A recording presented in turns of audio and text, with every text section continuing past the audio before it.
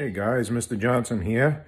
So we're doing a little video for the Family Fun Science Night, and I miss you guys all. And one of my little creatures here that I have, which I'd like to show you, is my Mexican red-legged tarantula. He's not really a baby, but he's not an adult yet. He's still small. So, excuse me, the Mexican red-legged tarantula comes from Western Mexico. And it's one of the best tarantulas you can have for a pet, because it is very docile usually, and it's a very easygoing tarantula that doesn't require much care at all. If you guys hear noise in the background, I have a parrot. He's over here on his cage. I'll give you a look at him.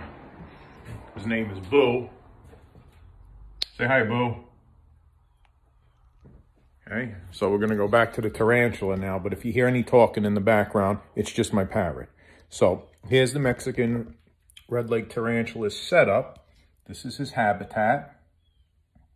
Okay, I keep coconut bark on the bottom, wood chips, and I keep some flat pieces of bark in there also for him to hide in. Now the water bowl, you may say, what's that going on over there? Well, I keep water in a sponge. He sits on top of the water, on top of the sponge, and he absorbs the water and soaks it up.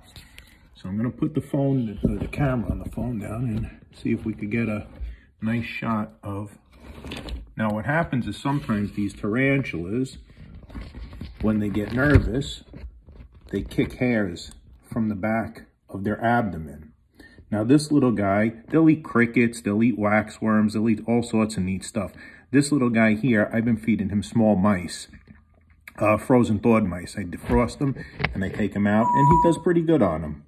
Just going to try to keep them down. They do have large fangs. They can give a nasty bite, but the bite is harmless. It's not dangerous. It's less than a bee sting, but it does hurt because of the fact that the fangs are so long. So I've had him about almost 3 years now, and he's still not full grown.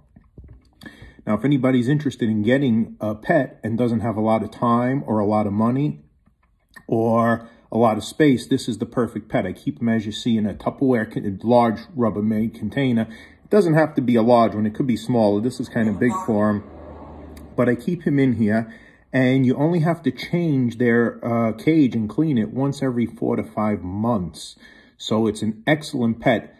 Feeding them crickets and waxworms, you'd have to feed these guys probably every week or every other week. And if it's one cricket, feeding him the small pinky mice that I've been feeding him, I feed him once every month. That's about it. So it's a very, very inexpensive animal to feed and keep. It costs me about $1 a month to keep him.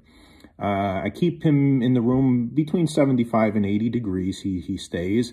I keep him near the radiator in the wintertime. I don't really provide too much special heat for him because my house is warm enough. And so is where I keep the snakes. And that's pretty much it as far as taking care of him goes. This species is actually, you can buy them. They're readily available. It's an expensive species, but it's protected. They're not supposed to export them anymore out of Mexico. They're protected over there. So all the ones you have to get here in the country are captive born ones. So anyway, that's a little bit of knowledge for you guys for Family Fun Science Night on the Mexican red-legged tarantula. I hope to see you guys soon, and I hope everybody stays good.